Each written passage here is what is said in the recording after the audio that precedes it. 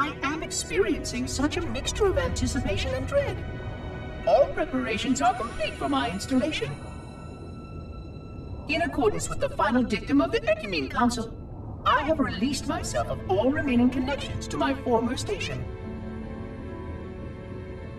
This was not difficult. What was could never be again. We had seen to that quite thoroughly. Prior to my final journey through the Great Portal, a gathering of my fellow monitors was convened upon the Lightworkers' Crash to distribute the final index collection.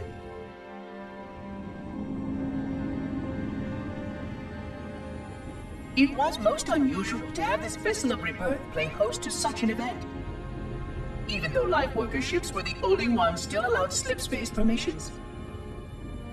Lightworkers were responsible for getting us to our places on the active facilities of the array. While all of this was in accordance with the plan, one entirely unsatisfactory breakdown remained. We had no contact with the domain.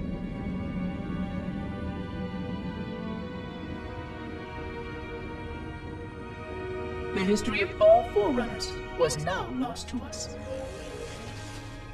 We relied upon the permanence of the domain to preserve our record of the events that led to this point. But without that record, would future civilizations know anything about us? Or only of our weapons?